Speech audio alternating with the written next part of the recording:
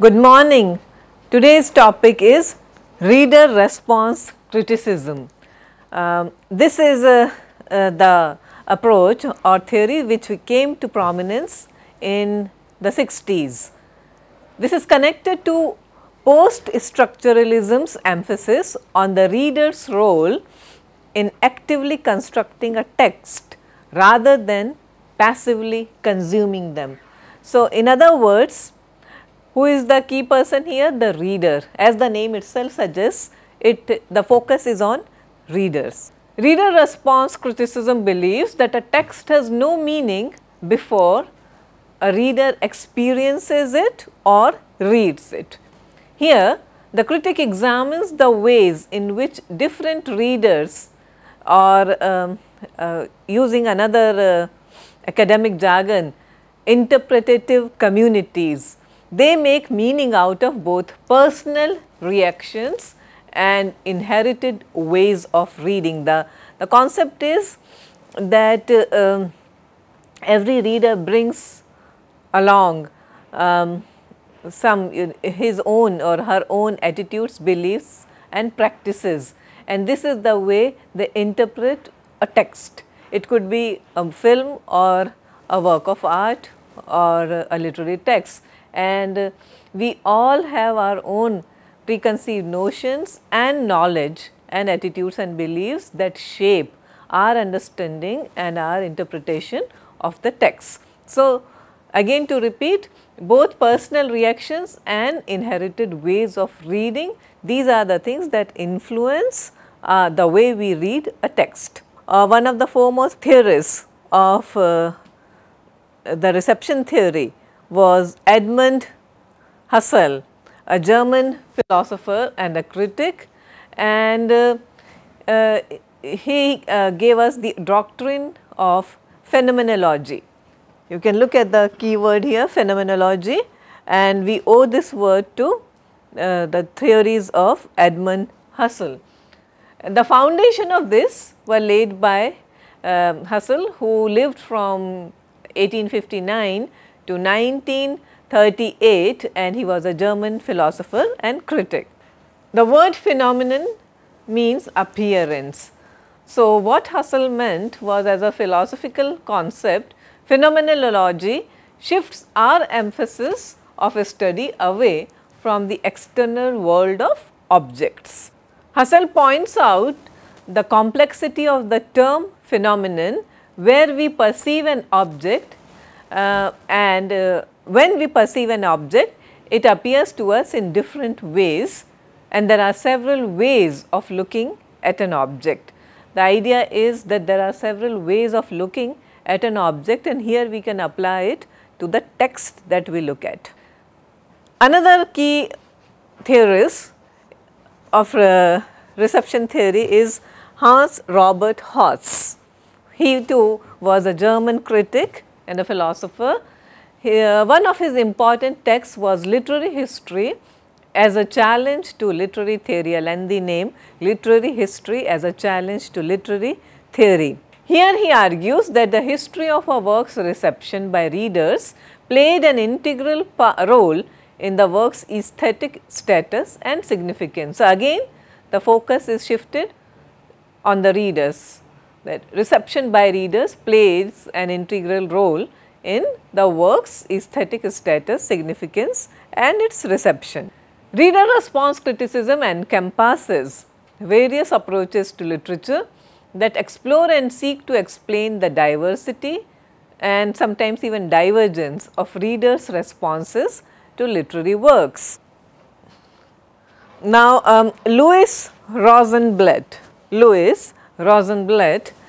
is often credited with pioneering the approaches in her book Literature as Exploration, published in 1938. In her 1969 essay Towards a Transactional Theory of Reading, she summed up her position as, a poem is what the reader lives through under the guidance of the text and experiences as relevant to the text. She continues, the idea that a poem presupposes a reader actively involved with a text is particularly shocking to those seeking to emphasize the objectivity of their interpretations. Now, we have been talking about formalism, the formalists, and what did they talk about, the focus was on form and the way a poem or a work of literature was formed. So, they spoke of the poem itself. If you would recall that formalists emphasized on discussing the text or the poem itself as the concrete work of art. They have no interest in what a work of literature makes a reader live through. In The Verbal Icon, which is a 1954 book by William K. Wimsett and Monroe C. Beardsley, they use the term affective fallacy, which we have already discussed when we were talking about formalism and new criticism, and this is used to define as erroneous the very idea that a reader's response is relevant to the meaning of a literary work. So, this is the background, and now we come to one of the foremost exponents of reader response criticism, Stanley Fish. So, remember we have been talking about Edmund Husserl and Robert Haas as well as Louis Rosenblatt, who have been talking about it is important to look at an object or a text in a variety of ways. Now, Stanley Fish, whose early work is seen by many people as marking the true beginning of contemporary reader response criticism, also took issues with the tenets of formalism. In his work Literature in the Reader, Affective Stylistics, published in 1970, he suggests that literature exists and signifies when it is read, and Fish suggests and its force is an affective one. Okay, so, what he suggests is that literature exists and signifies when it is read, and its force is an affective one. Furthermore, reading is a temporal process, not a spatial one, as formalists assume when they step back and survey the literary work as if it were an object spread out before them. Coming back to Stanley Fish, in his book, and this is his seminal text called "Is There a Text in This Class?" So, Fish argues that what constrains interpretation is not fixed meanings in a linguistic system that gives determinacy to the meaning of an utterance, but rather the context of the utterance. Fish's overall explanation of text and textuality offers a balanced counter to the formalists who claim that the text is an object in its own right and that it somehow possesses stable meaning independently of any reader. So, what is the key idea here? That where they differ, where the proponents of reader response criticism differ from the proponents of formalism is in formalism we are encouraged to look at the text in itself. You remember the terms autonomy of the text. The formalists do not give too much of emphasis or significance to the readers, whereas in reader response criticism there is the emphasis shifts on the reader, okay, and they go contrary to the formalist's claim that the text is an object in its own right and that it possesses a stable meaning independently of any reader. Wolfgang Iser, German critic, he has described that process in The Implied Reader, his seminal work, The Implied Reader, Patterns of Communication in Prose Fiction from Bunyan to Beckett, and this was written in 1974. Another book is The Act of Reading, A Theory of Aesthetic Response, which was published in 1976. In his works, Iser argues that texts contain gaps or blanks that powerfully affect the reader, who must explain them, connect what they separate, and create in his or her mind aspects of a work that aren't in the text but are incited by the text. These are only hinted by the text, however, they are missing, and this is something that you will find in a very popular and critically acclaimed text like The English Patient by Michael Ondaatje, where there are too many gaps or blanks. It is left to the reader's imagination to fill in those gaps and blanks. So, these are the kinds of texts where you can supply, or where the reader can supply his own information, which comes from his own knowledge, previous knowledge and attitudes, and understanding literature, and also his world view.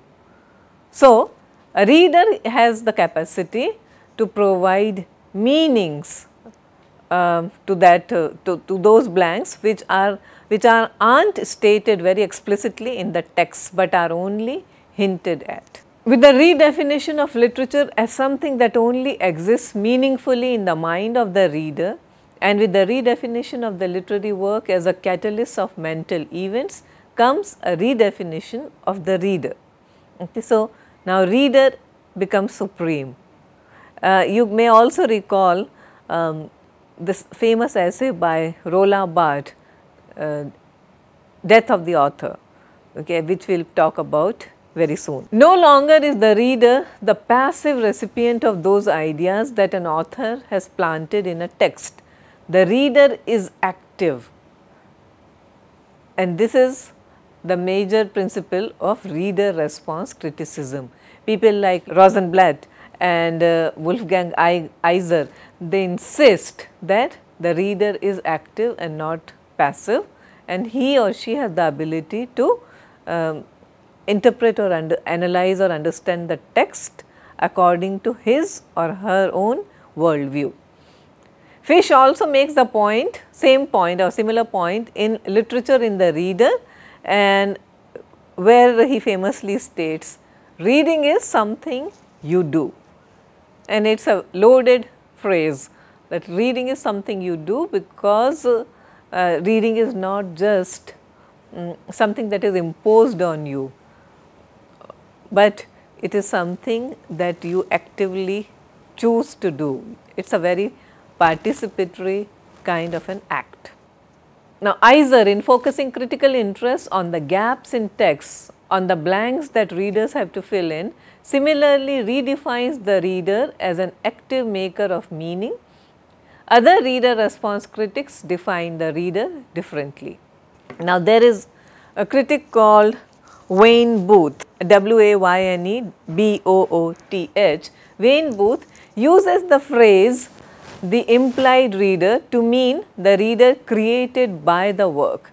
Iser also uses the term the implied reader, but substitutes the educated reader for what Fish calls the intended reader.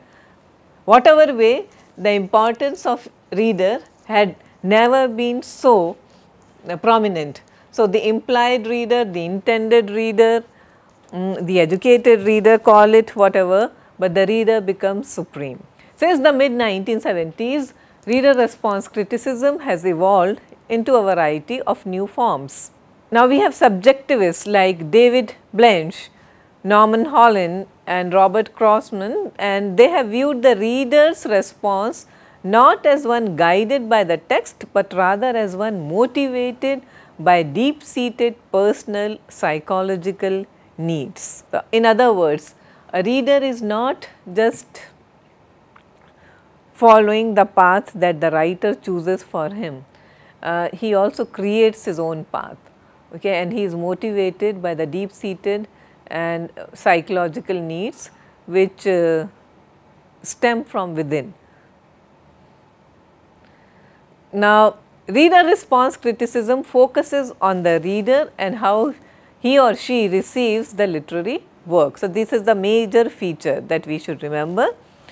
Critical approaches to literature that stress the validity of reader response to a text, theorizing that each interpretation is valid in the context from which a reader approaches a text. So, this kind of need and reader response criticism, it arose as a critical theory in response to formalist interpretations of literature. Unlike the latter, which stressed the primacy of the text and an objective interpretation of it, we have been talking about how objective, and this was the major criticism levelled against new criticism and formalism, that they are too objective and they are too scientific way of understanding a text. So, unlike formalism which stressed the primacy of the text and an objective interpretation of it based on established criteria, advocates of reader response criticism focused on the importance of the reader and their individual subjective response to the text. One of the earliest proponents of this theory, as we have already talked about, was Louis Rosenblatt, who stated that a poem is what the reader lives through under the guidance of the text and experiences as relevant to the text. The significance Rosenblatt and other reader response critics placed on the reader was in direct opposition to the position taken by formalist critics in the past. We have already seen how formalists viewed the text as a primary focus, as an object of primary focus, and its impact on the reader or the idea that reader's response was in any way relevant in the interpretation of the work was inconceivable for the formalists. So, they found it hard to believe that a reader can be participatory in giving meaning or making meaning for the text. Okay, so, look at the text itself. This is what the principal feature of formalism was, and we have to remember that how reader response theory or criticism goes against it, how it is counterposed to it. Apart from Rosenblatt, other influential reader response critics we have already seen, they are Stanley Fish and Wolfgang Iser, and both argued against regarding literary works as mere objects. All of them were unanimous in their rejection of the affective fallacy theory proposed by Wimsatt and Beardsley. Now, just to recall,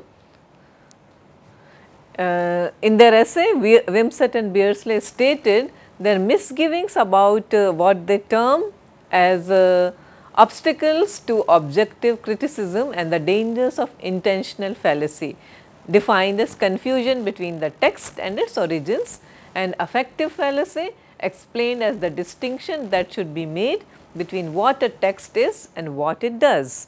During the late 1970s and 80s, reader response criticism, influenced in part by trends in other disciplines, especially psychology and psychoanalytical theories, expanded to include a study of the reader as subject, a combination of various social practices defined and positioned socially by his or her environment. Recent works by critics including Norman Holland, these have also expanded the focus of reader response theory, and this is a departure from the earlier held position which emphasized the primacy of the relationship between reader and text regardless of the environment in which a text functions. Now, Fish, he has laid out in his theories regarding interpretive strategies which are shared by interpretive communities in several essays which he wrote during the 1980s and subsequently. So, the idea is in reader response criticism that the act of reading is like a dialogue between the reader and the text that has meaning only when the two are joined in conversation. So, there has to be an active participation, an active dialogue between the reader and the text. The entire idea redefines the role of the text from an independent object into something that can only exist when it is read and interacts with the mind of the reader. In this way, the reader is not a passive recipient of what the text says, but rather takes an active role in interpreting it. So, therefore, the concept of interpretative communities. Now, this form of criticism even goes so far as to examine the role that individual words and phrases in the text play when interacting with the reader. The sounds and shapes that words make, or even how they are pronounced or spoken by the reader, can essentially alter the meaning of the text. And this is a key feature of reader response criticism, that readers interpret every single sound and word in their own unique ways, and all these things can add to the meaning, can alter the meaning of the text, which was not thought of earlier. So, what are the theoretical assumptions now? That literature exists only when it is read, meaning is an event. Okay? That literary text possesses no fixed and final meaning or value. There is no one correct meaning. Literary meaning and values are transactional and dialogic. There is always a dialogue happening, there is always a transaction or exchange happening between who? Between the readers and the text. And these transactions are happening between the reader and the text. These dialogues are created by the interaction of the reader with the text. So, going back to Wolfgang Iser, he argues that the text in part controls the reader's responses, but contains gaps that the reader creatively fills. There is always a tension between the implied reader, who is established by the response inviting structures of the text, and this type of reader is assumed and created by the work itself, and the actual reader, who brings his own experiences and preconceived notions to the text. So, the implied reader and the actual reader, there is always a tension between the two entities. Reader response criticism starts with what formalists literary criticism call the affective fallacy, that the response of the reader is relevant to understanding a text and uses it focus of approaching a work of literature. There are different approaches within this school of critical theory. However, some look at the work from the individual reader's point of view, while others focus on how groups or communities view the text. So, you see there is a difference between how an individual reader would read a text and how communities or groups would view a text. For these schools of criticism, it is what the text does to the reader that is important, and not necessarily the work itself, the author's intent, or the social, political or cultural context in which it was written. The implied reader was an idea introduced by Wolfgang Iser, and this is the reader who is required for the text, the reader who the author imagines when writing and who he or she is writing for. So, this reader is guided by the text, which contains gaps meant for the reader to fill, explaining and making connections within the text. The reader ultimately creates meaning based not only what is in the text, but what the text has provoked inside him or her. And Stanley Fish introduces the term the informed reader, who brings prior shared knowledge to the experience of reading. So, different kinds of readers, but the same idea, that it is the reader who makes meaning of a text. There is also concept of social reader response, and social reader response criticism focuses on interpretive communities, groups that have shared beliefs and values, and how these groups use particular strategies that affect both the text and their reading behaviors. It is the group that then determines what an acceptable interpretation of the text is, with the meaning being whatever the group says that it is. For example, a book club or a group of college students based on their own cultural and group beliefs will generally agree on the ultimate meaning on a text. Right now what we are witnessing is a very popular work like the Harry Potter series, and there are all kinds of blogs and social networking sites which interpret the work or the text in their own unique ways. So, individually we can find our own personal meaning in the story of Harry Potter, and there are also groups and communities of devoted followers who provide their own meaning to the text. Roman Ingarden is one of the most influential critics of this theory. Ingarden adapted a phenomenological approach to explain how we respond to a work of art. He was a Polish theorist, and most of his works have been translated in the English language. One of his seminal works is The Literary Work of Art, published in 1926, where he tells us the feature of a literary work and what parts it must have and how they are interrelated. He also describes how literary work relates to other entities such as authors, copies of texts, readers and ideal meanings.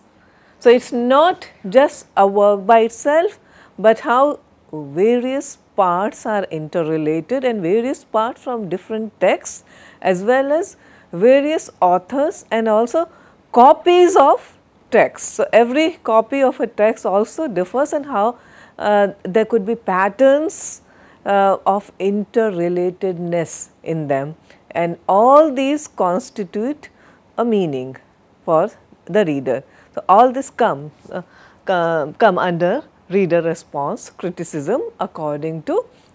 For Ingarden, a literary work originates in the intentional acts of consciousness of its author. These acts, and this is an important term in Ingarden, acts. These acts make it possible for a reader to re-experience the work in his or her own consciousness. Every reader experiences these acts of reading, and which is a very intentional act, and it is an act of consciousness. So, in a conscious act of reading, and every reader has his or her own approach towards the text. Again, according to Ingarden, the text contains many elements that are places of indeterminacy. So, this is another important term that you should know, indeterminacy, and an active reading response to the sequence of the printed words and fills out. This is very interesting. Please pay attention to this fact that a reader who is active, he consciously or she consciously fills out these indeterminate aspects of the text. Suppose you read a text and there is a sense of deliberate indeterminacy. You as a reader are supposed to fill out these gaps and these indeterminacies. So, a reader brings along his own consciousness, how he or she responds. So, all these are terms associated with Roman Ingarden. So, the reader, by filling in these gaps and indeterminacies, he concretizes the schematic literary work. So, there is a literary work is a schema, and a reader through his or her acts of consciousness concretizes the literary work. Such a reading is also termed as co-creative with the conscious processes recorded by the author. For the reader, it constitutes a quasi-reality, not complete reality, but a quasi-reality which is its own fictional world. So, reader creates his or her own quasi-real fictional world by filling out those gaps and indeterminacies.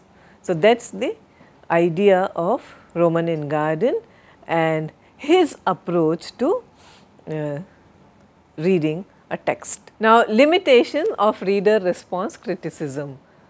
So, it is often argued that reader response criticism allows for any interpretation of a text to be considered valid and can devalue the content of the text as a result. You know, sometimes people may go haywire with their interpretation of a text, they may go totally off the mark. So, that could be a very dangerous way of interpreting a text, and that is a serious limitation.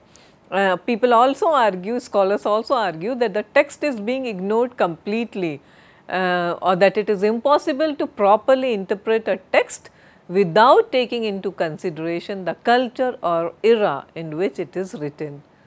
Another major complaint against reader response criticism is that these theories do not allow for the reader's knowledge and experiences to be expanded by the text at all. In spite of its few pitfalls or drawbacks, reader response criticism remains very popular, very fashionable among critics and students of literature. And some of the questions and concerns it raises is that how does the interaction of text and reader create meaning? So, this is something that we all look into, that how are meanings created when there is an interaction between text and reader. Do the sounds and shapes of the words as they appear on the page or how they are spoken by the reader enhance or change the meaning of the text? Also, how might we interpret a literary text to show that the reader's response is or is analogous to the topic of the story?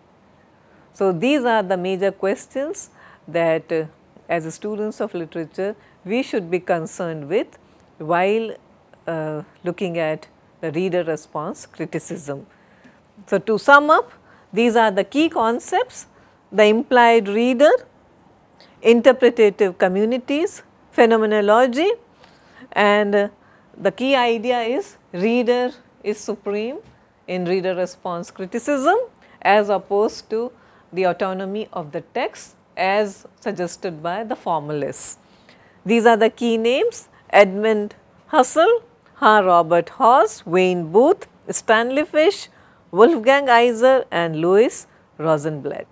So, here is a link to some important references, some very useful links. Please make a note of these. You may notice that there is also a YouTube link which is a link to Professor Linda Hutcheon talking about reader response criticism. I do hope that you find time to look at these links. Thank you very much and see you in the next class.